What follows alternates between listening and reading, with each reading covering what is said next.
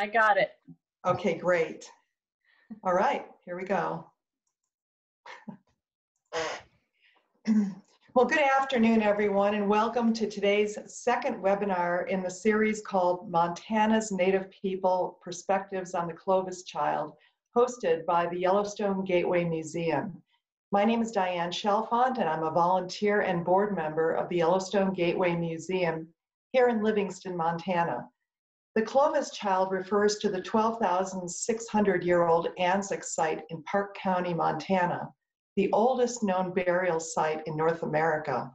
Since it was first discovered in the 1960s, the site and the remains of the child buried there have been the focus of cultural and scientific study. This series is career-oriented, and it's directed toward college and high school students considering careers in the fields related to the speaker's work. We've asked our speakers to talk about their work, their various perspectives on the Clovis Child, and their personal journeys toward their professions. In a moment, I'll introduce the museum's interim director, Karen Reinhardt, but first I'd like to go over a few housekeeping items so that you'll know how to participate in today's event. At any time during the webinar, you'll have the opportunity to submit your questions to today's presenter, Crystal Alegria. Your questions will be anonymous. To submit a question, just type the question in the Q&A at the bottom of the control panel, and Karen and I will read the questions and share them with our speaker. As time allows, Crystal will address as many of the questions as she can during the Q&A session at the end of the presentation. We've also provided a chat box at the bottom as well, and the chat box is really for you to chat with other webinar participants or with us, the hosts today. We've got many participants today, and we want to be sure that we can track and answer the questions that you have. So again, please use the question tab, the Q&A tab at the bottom, not the chat tab if you have questions. We will be recording the webinar, and we'll upload it to you.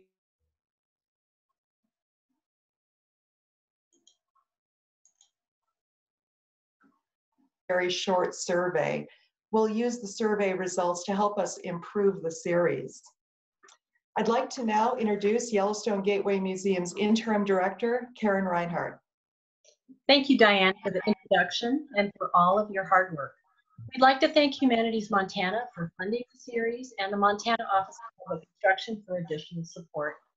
I hope that our viewers will register for the remaining webinar programs, which are held every Tuesday, 1:30 p.m. through December 1st. Next, join us for anthropologist Samuel Stocky White's presentation, a summary of the Anzick site history. I'd now like to introduce Crystal Alegria. She is the director of the Extreme History Project, a nonprofit that makes history relevant. Crystal has worked in the field of public history and archaeological education for the last 20 years at a variety of museums and heritage organizations.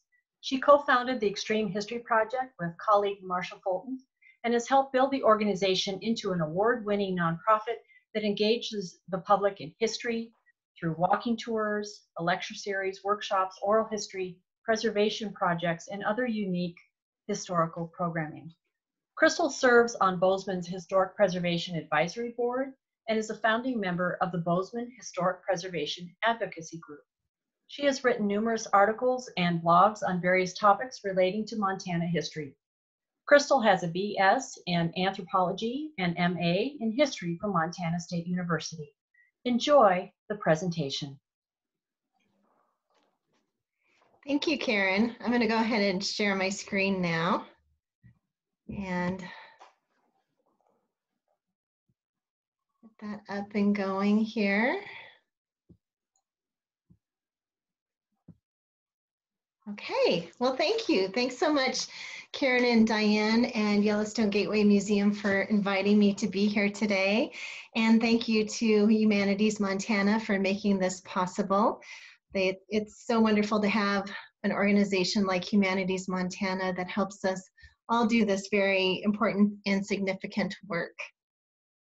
So as Karen said, I'm the director of the Extreme History Project, which is a nonprofit that is located in Bozeman, Montana. we make history relevant. That is our mission. And we do that in a lot of different ways. We do that through walking tours. We do that through a lecture series. We do that through a book club. And most recently, we have a new podcast called The Dirt on the Past. So check that out. But all the things that we do, all the programming, our goal is to make history relevant. And so for the presentation today, I'm going to talk a little bit about my career journey to getting to this place of being the director of the Extreme History Project, and how I got interested in the fields of archaeology, anthropology, history, all those important fields, and so that all of you can get a sense of how to make that happen in your own lives if you would like to. I'm going to talk about also how my journey intertwines with that of the Anzick archaeological site. So let's dive in. Okay. Like I said, director of the Extreme History Project. Here's a few pictures of the different things that we do. Like I said, bus tours, walking tours, a lot of place-based history. So I grew up in Livingston, Montana, which is a small town that lays in the shadow of the Crazy Mountains and of the Absaroka Mountains, and is on the traditional land of the Absaloga or Crow people. As I was growing up, in about 4th grade, I became fascinated with history and archaeology, both of which, of course, are ways to study our fascinating past. I loved everything old and ancient, and I really became obsessed with Egyptology, and more specifically with that, the uncovering of the tomb of Tutankhamun, King Tut. And that kind of plays into our story a little bit today. I would read every book in 4th grade that I could get my hands on that talked about King Tut's tomb. And so this is a photo of inside King Tut's tomb, and you'll see all the grave goods that are associated with this tomb that were found inside this tomb. And there's these two sentinels that you see standing guard besides the entrance to the burial chamber. So when I was in high school, I decided to go to college to study archaeology, and wrote a letter to our local archaeologist in Livingston, Montana at that time, who was Dr. Larry Laren. And Dr. Larry Laren still lives in the Livingston area. So I wrote him a letter and I asked him that question: if I want to be an archaeologist, how do I do that? Where do I go to school? What do I study? All those sorts of things. And so Dr. Laren wrote me a letter back, and he said, well, you should go into anthropology, and you should go to the University of Montana because they have a really great anthropology program. And so I took his advice, but I didn't go into anthropology at U of M. I actually went to Montana State University, a little closer to home, I guess. And I did major in anthropology, which anthropology is the study of people in 4 different ways. So you see that kind of that umbrella of anthropology there. And under it, you see these 4 different ways to study anthropology. You can do it through archaeology, which is the study of people from the past, through culture and artifacts. Or you can study cultural anthropology, which is looking at how people live today, more in the present. You can study biological anthropology, which is kind of that CSI aspect, forensic anthropology, looking at crime scenes and those sorts of things, or linguistic anthropology. And linguistic anthropology is looking at languages and how languages developed over time, and that can tell you a lot about the history of our cultures. And what I do is I kind of, during my study in my undergraduate degree in archaeology, I was really interested in that idea of applied archaeology, or using archaeology to better understand people today, and using that within our present paradigms. So I started my dream at Montana State University of becoming an archaeologist, and I was really lucky to land at MSU because it had a really small anthropology department at that time, and it still does. The anthropology department is still fairly small. And I was able to really get my hands dirty, so to speak. I really was able to dive in and do a lot of things as an undergraduate student that usually only graduate students get to do. So I got to go on a lot of archaeological excavations throughout Montana. But the one I spent the most time at was a place called, what is now called First Peoples Buffalo Jump near Great Falls, Montana. Back when I was doing archaeology there, they called it Pishkin, but the name has changed since then.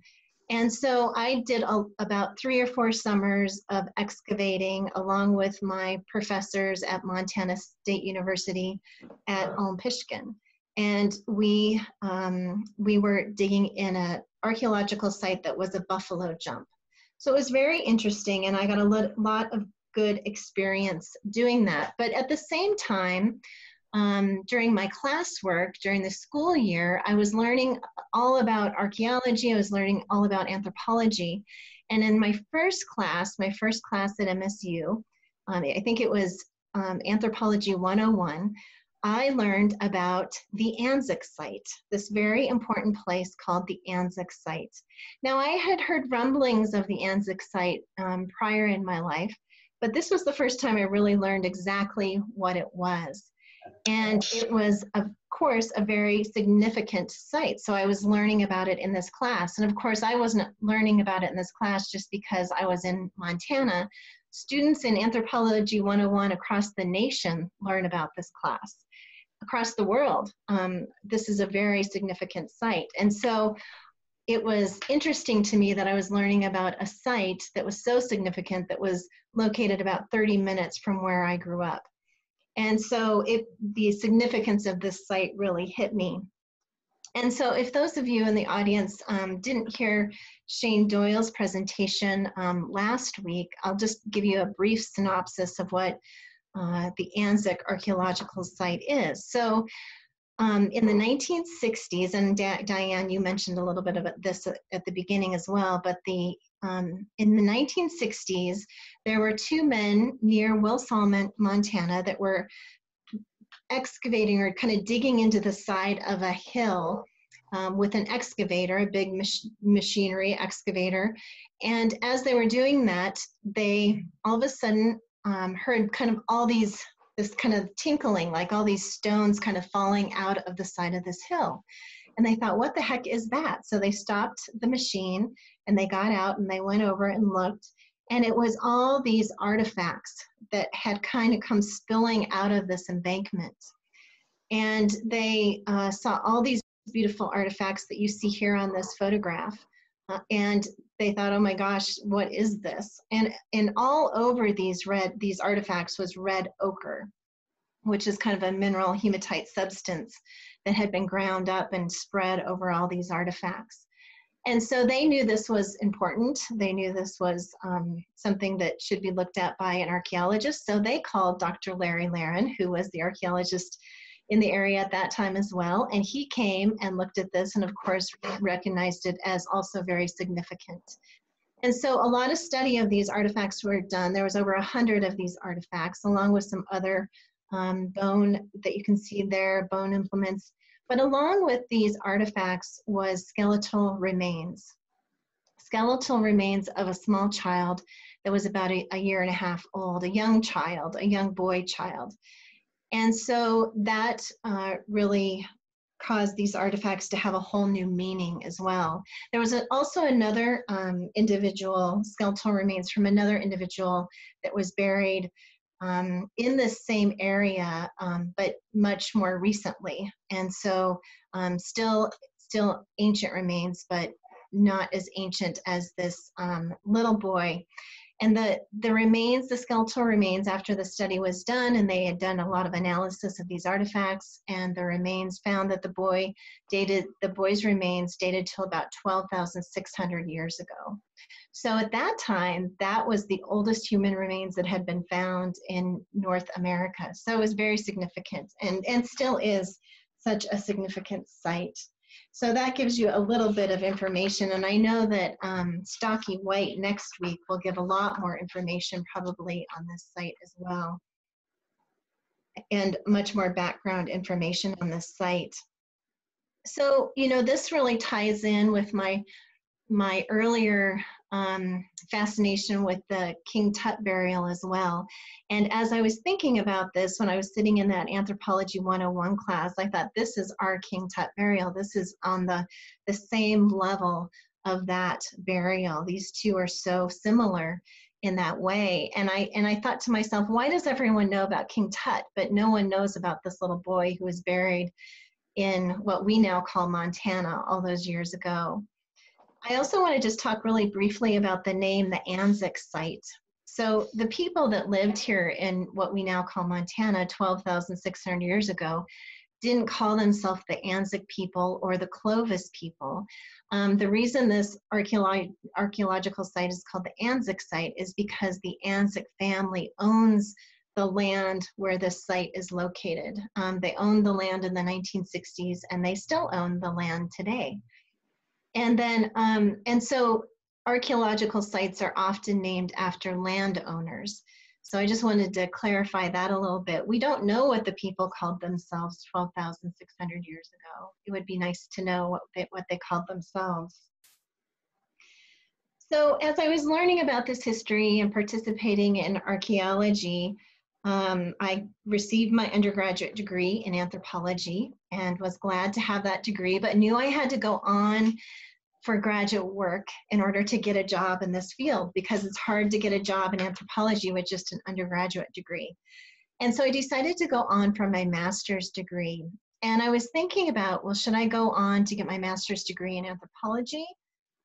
And as I was excavating over those summers at the Buffalo Jump, at the Olmpischken Buffalo Jump, I often felt like I was excavating someone's history that wasn't my own. And that bothered me a little bit. That always bothered me. And so that really played into my decision when I decided what to go on to do in my life and where to go to graduate school and what to go to graduate school for. And I thought about that idea of kind of excavating this history that wasn't my own. I'm of European American descent, and I was excavating sites of indigenous people. And so I thought about that a lot, and I decided to, instead of going on to continue in anthropology, archaeology, I decided I would focus more on history and focus more on 19th century American history. So I really kind of, at that point, moved away from archaeology. Not that I still don't do a lot of work with educating around archaeology, but I haven't done a lot of archaeology since then. And that's one of the main reasons. And that's why whenever I talk to students who are indigenous, I always talk about the need for indigenous archaeologists and the need for people who are native to this area to go into archaeology, because of that feeling that I had of digging up history that wasn't my own. So I went into my graduate work also at Montana State University. Montana State University has a really good history department. So I thought, well, I'm here, I might as well just keep on going. And so I continued on in the Montana State University history department. And I focused in on the history of, like I said, the 19th century West, and I wrote my master's thesis on the history of Fort Ellis, Montana. And Fort Ellis was a fort that was located just outside of Bozeman, Montana, about 10 miles outside of Bozeman, Montana. So after graduate school, took about 3 years, I guess, 2 or 3 years, I finished graduate school, and then I had to look for a job. And as I was finishing graduate school, my husband, my not yet husband, my to-be husband, and I were thinking about where we would find jobs. And he was finishing his degree, his master's degree in chemistry about that same time. And so we decided to just look, all over the nation for a job. And just see where we ended up. We were young, we could do that. So Larry, my husband, started sending out resumes, and he got a job in San Diego, California. And so we thought, well, that sounds good to us. And so we moved to San Diego, and I finished my master's degree. I was finishing writing my thesis in San Diego. And then I started looking for a job, and I ended up landing at Wells Fargo. And you think, Wells Fargo, that's not really something you do with a degree in history, but you may not know that Wells Fargo has history museums all over the country. So Wells Fargo today is a bank, but they have a long history in the stagecoach business. So Wells Fargo owned a line of stagecoaches, and they would deliver mail. Later, they became a bank. So I applied and became the curator and assistant curator at the Wells Fargo History Museum in Old Town, San Diego. And this was a great job. It was really fun. It was a small museum, and we did a lot of school tours with students, and we did a lot of interpretation to the public about Wells Fargo stagecoach history. And I was lucky enough that I also was able to work around the country in a lot of the Wells Fargo museums. And in San Francisco, they had an archives. And so I was able to go up there and work in the archives every once in a while. So it was a great job. And it was a great introduction to the world of museums. And I really learned a lot about working in museums. And of course, you can go to school and learn so much in your undergraduate and graduate work, but when you really learn is when you're out doing the work. And so that's when I really learned a lot about history. I learned a lot about interpreting history at this point in my career. So Larry and I got married and had 2 children in San Diego. And as the kids were growing up, as our 2 kids, Emily and Lawson, were starting to grow up, we decided that, I was really missing home. I was really missing the mountains of Montana. And I wanted to come home, and I wanted to raise my kids in Montana as well. And so I started looking for a job back here in Montana, and found a job and was hired for a job in Bozeman, working for an organization called Project Archaeology. So we moved back to Bozeman, and I drug Larry back to Bozeman kicking and screaming, but he's glad to be back now. Larry is actually from California, so he's more of a warm weather guy, but he loves the winter as well. So we came back to Bozeman, and I started working for Project Archaeology. And I'd always been thinking throughout this whole time, kind of always learning more about the Anzick site, archaeological site, reading the most current research, kind of keeping up with that archaeological site since it was so close to home. But when I started working for Project Archaeology, I knew that Anzick site was going to come into play in a bigger way, because at Project Archaeology, what we did is we developed curriculum for kids using archaeological sites. And the first thing I thought about writing a curriculum about was the Anzick site, because it was so important, and just wanting more people to know about it and more students to know about it. So time went on, and some more research started happening around the Anzick archaeological site. They were able to extract the DNA from those skeletal remains that I talked about from that little boy, that little child. And so there was all this research coming out about the DNA of the Anzick boy. And so with that, I thought, oh, this is the perfect curriculum to write about the Anzick child, is with this DNA research coming out. So Shane Doyle, who worked very, very closely and still does work very closely with Project Archaeology, and some of the Project Archaeology staff, we all together wrote this curriculum called Investigating the First Peoples, the Clovis Child Burial. And we partnered with the Office of Public Instruction to make this happen. So it's a great curriculum. It's because of the DNA science, we decided the best audience for this curriculum would be grades 8 through 12. So a little bit of a higher level audience than our normal 3rd and 4th grade curriculums. But this curriculum is great, and hopefully you have a look at it. I know that a lot of professors at MSU use this curriculum in their colleges, and hopefully some of the tribal colleges, and I think some of the tribal colleges around the state also use this curriculum, because it can be used for 8th graders, but it can be used for adults as well. You can really ramp it up. So I just wanted to talk a little bit about what we focused on with this curriculum in writing it. There was 3 enduring understandings, and what that means is just 3 points that we wanted to get across that people would learn and remember when they studied the Anzick site.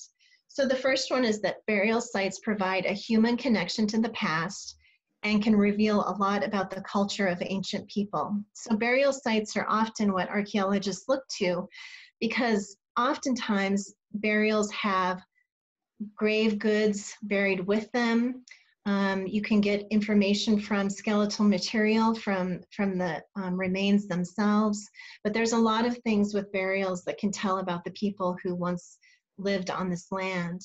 The Clovis child burial from the Anzick site provides a human connection to the past and reveals how ancient people expressed their love. And I think, like I'll say again and again, that is what is one of the most important things about this curriculum. Studying ancient human remains has ethical implications. And so, of course, with this DNA research coming out, there was a lot of talk about the ethical aspects of this work. And there's still a lot of talk about it. DNA has caused a lot of new research, but with that also comes ethics involved. So we really tackle that in the curriculum and talk about that. Archaeologists, so the first lesson really talks about archaeologists as scientists. So archaeologists are scientists that really bring a lot of different disciplines together to do their work. And so we wanted to talk about that, because that aspect of the DNA science really comes into play into analyzing this culture and these objects that were left behind. Evidence found and studied at burial sites can tell us something about how people mourned their dead. We can really see that with the Anzick archaeological site. And archaeological discoveries impact communities, nations, and the world. So with this Anzick site, that really impacted how we understood the past worldwide. Lesson 2, we really talked about those ethical implications for people living today. And we talked about laws that protect American Indian burial sites throughout our nation, but also in Montana. So we have laws, federal laws, and then we have Montana laws. And those 2 laws are very similar. And then, of course, people have different perspectives when it comes to studying ancient American Indian remains. And so we really talk about that in the curriculum, which I think is so important.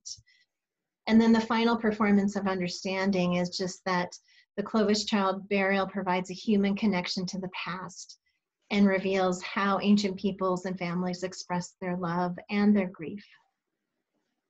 So that's a little bit about the Anzick curriculum and how that kind of came to be at Project Archaeology. And so about the same time, I started getting interested in another archaeological site that is much, much more recent. And this site was called Fort Parker. And it was the first Crow Indian agency that was located near present-day Livingston. And it was located there before Livingston even existed. And its time frame, just to give you a sense of how much more recent this is 1869 to 1875. So a much more recent archaeological site. And so started getting interested, not as much in the archaeology, but more in the history of this place. And so my colleague Shane Doyle and colleague Marsha Fulton, the 3 of us kind of started getting interested in this place and started doing research on it, documentary research on the history of the first Crow Indian Agency, and are still doing research and interested in this place. But within that research and talking about history and talking about important history, we kind of started forming another organization. And that organization that we started to think about and form at that time is called the Extreme History Project. And the reason that we formed this organization is because we wanted to talk about those histories that were not as much known. We wanted to talk about history that no one knew about. We wanted to talk about why no one knows about some of this history. And so we started an organization to do that, the Extreme History Project. So over time, Extreme History grew and grew. We got our nonprofit status in 2012, and it just kept growing and growing. And so about 2 years ago, I quit my job at Project Archaeology, and I became the full-time director at the Extreme History Project. And so that's kind of my journey from fourth grade to now. And as you'll notice, there's kind of a theme that goes through this work and this work that I do, and it's the history of place. So for me, place is really important, and going out to a place and learning the history while you're standing on that place is such a good way to learn history, because you can see, you can hear the place, you can touch the place, you can smell the place. And so it's just a really good way of learning history. And that's why at Extreme History Project, we do a lot of that learning on the ground where history happened. That's why we do bus tours. We take people out to these places. Here's we did a bus tour last summer where we took people out to Fort Parker, that first Crow Indian agency, to learn about that place there at the place. And so, but we also do historic walking tours here in Bozeman. And I know that a lot of places throughout the country do walking tours, and they're becoming more and more popular. And I think that's because people like that way of learning history, is to be listening to what happened as you're looking at the building or looking at the ground where this history actually happened. So to me, history of place is really important, and community history is very significant. And so that's kind of where I ended up, and that's kind of how I got there. But let's come back to the Anzick child one more time and kind of speak about that and talk about, what does this child teach us? What does this Anzick archaeological site with the remains of these two people, one a child, what can that tell us today? Because of course, we think about history, but the reason history is important is because we want to implement that in our own lives today. And so what does this child teach us? And to me, this child teaches us a lot about family and community. Really teaches us the importance of loving one another, and supporting each other in this community. And so I think this illustration here by Eric Carlson really shows that as well, and shows that importance of family, and shows that this little boy was buried with all these artifacts, more than 100 artifacts. And if you think about the significance of all the work that went into those artifacts, just think how much love was poured into that little boy's burial. So to me, that's kind of the most important part of this, is love and the importance of family. So that's about all I've got for you today, as we kind of talked about the Anzick site and my journey, and I just want to reiterate again the importance of people going into history and learn and going into this field of history and archaeology and anthropology. It's very significant, and you can get a job in it. That's the most important part. You can actually make a living doing this.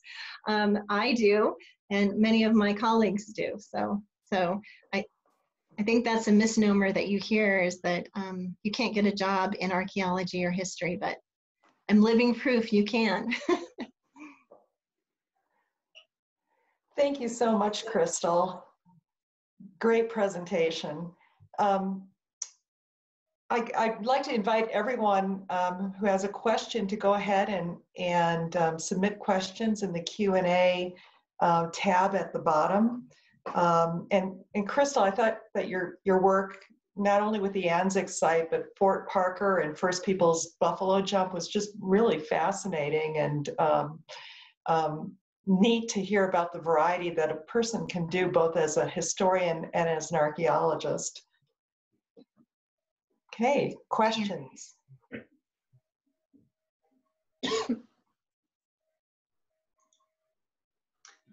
I have a couple of questions while others are composing theirs.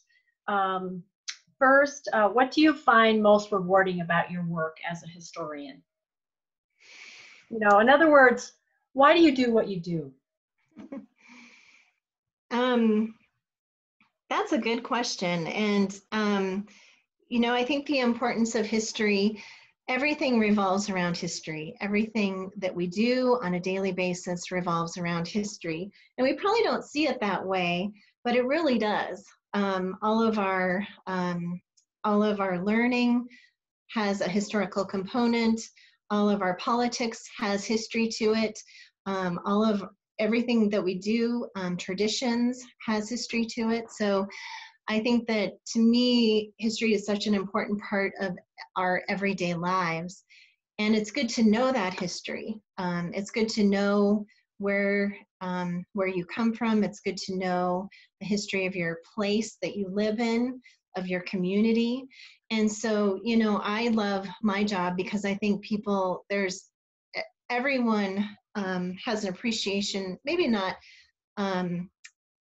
you know, everyone eventually has an appreciation for history. I'll just say that, usually.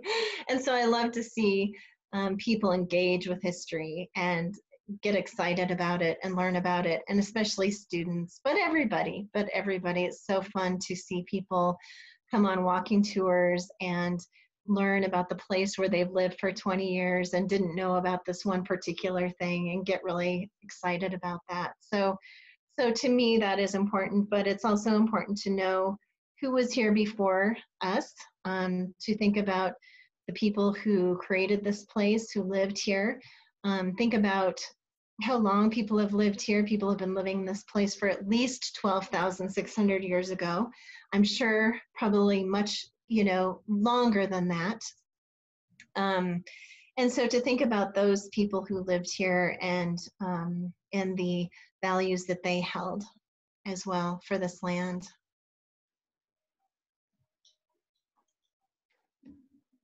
Thank you. Great answer. I would concur. I also wondered what you would recommend to students who are interested in history, but they're not sure exactly which, you know, how to approach it or what to study specifically, what branch to go into in anthropology, or yeah, any advice that you might give them just to help them in their journey for figuring out their career. Yeah, I would say when you go to school, when you go to university, take a few different classes, take a history class, take an anthropology class, because they're very different. Archaeology, anthropology is more based in the sciences, and history, of course, is more based in the humanities. So you learn in very different ways with those two disciplines. And I think that, you know, by taking different classes in each one, you get a better sense of where you'll fall, where you would enjoy working the most. But I also encourage you to go work in volunteer in a museum, volunteer for a local historical society, check out your local genealogical club, and kind of engage in some of those other aspects of public history that isn't as academic, but more public history, and see what interests you, where you fall. Maybe actually volunteer to go on an archaeological excavation if you have the opportunity to do that, and also join the Montana Archaeological Society if you're interested in archaeology or history, because they have an annual meeting that you can go to and hear information about what is happening in the last year archaeologically around the state. You can also join the Montana Historical Society. That's our state historical society, and they do a conference once a year. You can attend that, and you can hear about what people are researching, what the latest research trends are in history, and just see which one interests you the most. And there's a lot of opportunity within that, and I think that students don't take enough advantage of those very inexpensive options as well. And that's a great way to network and start talking to people who actually work in the field of archaeology. And, like I did with Dr. Laren, it's much easier now. You don't have to write a letter anymore. You can just send an email and talk to those people and see what they do on a daily basis, because that, of course, is going to tell you, or am I going to like this, or am I not going to like this? One other thing with me about archaeology is that after doing archaeology in the field for a few years, I realized, oh, if I become an archaeologist, I'm going to have to work out in the field all summer long for my career. And I didn't know if I was too excited about that. And so that's another reason I kind of moved away from archaeology. But you might want to talk to an archaeologist and say, what does your daily existence look like? What do you do on a daily basis? Mm-hmm. And because not all archaeologists work in the field, all summer long. So I think that's a good way. Just start talking to people about it too. Great. So we have another question that's related to archaeology, and the question is, tell us more about these early people, their rituals, where they may have come from. Did they migrate seasonally? What did the villages look like? And do you know things from such an early site? Those kinds of things. Wow, that's a big question. But a very good question. And there is a great book to read about kind of this area archaeologically called 600 Generations, and it's written by Carl Davis, and he explains a lot of that in that book. Archaeologically, we have the earliest evidence we have of people here in this part of the world in Montana. What we now call Montana is the Anzick site. And so, but we know very little about these people because the evidence is so scarce. And so this burial was really important because it showed us, it didn't show us a whole lot, but it did show us what kind of stone tools people were using.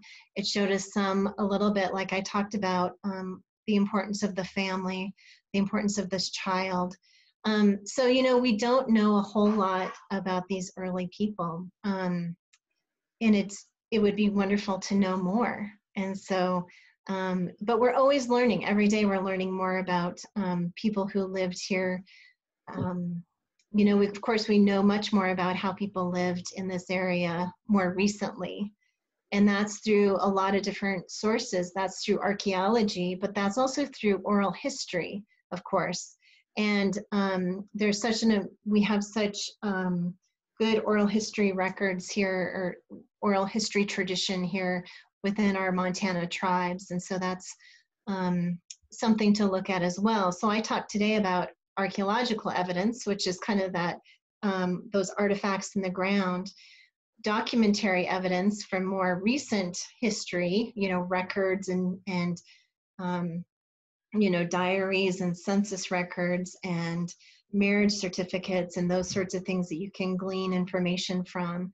But there's also the oral tradition, and that's so important when doing research going back prior to the 1860s, is that oral tradition. So that's hugely significant. And so there's a lot of tribal histories that have been written as well that talk about, of course, because I can't just say, well, this, across the board, this is how the cultures, this is how people lived, and this is what their units look like, because everyone lives a little bit different. Every tribal nation lived a little bit differently. So I suggest there's tribal histories, and they should be in every library in the state of Montana. So there should be those tribal histories in a library close to everyone. And then also on the Office of Public Instruction, the Indian Education for All website, they will have direction on how to get a hold of those tribal histories as well. So I kind of avoided the question to a certain degree, but there's some information to send you out to learn more about it. That's great, Crystal. And I appreciate you kind of alluded to something that you'd mentioned offline, I guess, earlier about the idea of hard history too, and maybe history from perspectives that we don't hear as much. So the oral histories, I would think, would be really helpful. Mm-hmm. Mm-hmm. Yeah, we have a tendency to not want to talk about some aspects of history, but it's important to talk about all aspects of history because it validates that history. Right. Kind of thinking about that hard history. It's important to talk about the hard history, the history that isn't pretty, because that validates and makes sure that people know that that history is just as important as any other aspect of history. I have a question from the chat box. What advice would you give to record and preserve the oral histories? Record and preserve them, yeah. So record them, and that can be as easy as taking out your phone and hitting record and recording someone talking about what they know about their growing up, about their grandmothers and grandfathers and their lives. It can just be as easy as that. And of course, it can get much more complicated if you do a formal oral history project, but it doesn't have to be either. It can just be as easy as recording that information and then transcribing it, which just means kind of writing it all out in a document and then submitting it to the local museum or just to keep it within your family. And just keep that oral history recorded. And the preserving part, if you do give it to a local historical society or museum, they will keep it in perpetuity. So that's a way to preserve it. But you could preserve it within your family as well. I just wanted to thank you, Crystal. I just wanted to also mention that Jennifer Statham with OPI has included a couple of links. Oh, good. Yes. There's a link to the curriculum that you developed with Project Archaeology.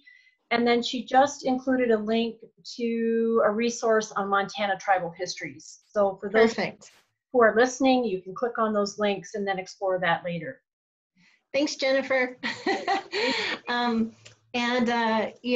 You can just, and I encourage everyone to look at that curriculum on the Anzick child because it is important and it's easily accessible. You can just Google it. Just Google Investigating First Peoples, the Clovis Child, and you'll find it. And it's on the Indian Education for All website too.